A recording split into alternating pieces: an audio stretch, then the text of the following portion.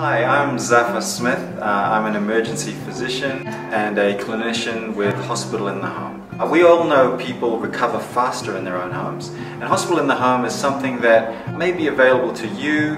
You just need to ask your doctor.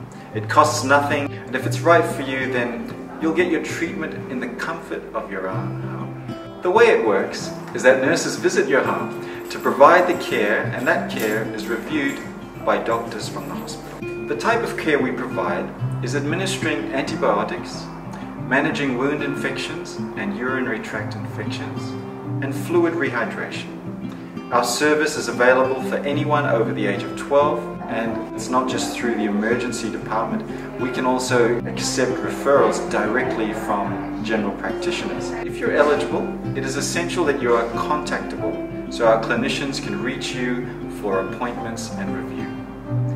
Once your condition has improved and you no longer require home care, you'll be transferred back to your GP for ongoing management. Hi, my name's Anne Senior, and I have been a participant in the care that's provided by Hospital in the Home. Well, the first time I used it, I had a urinary tract infection and they had to give me IV antibiotics, and I was wondering how it was going to happen. So the hospital suggested they send out Hospital in the Home. All the hospital staff are wonderful, and I think the girls that work for Hospital in the Home, I just like to thank the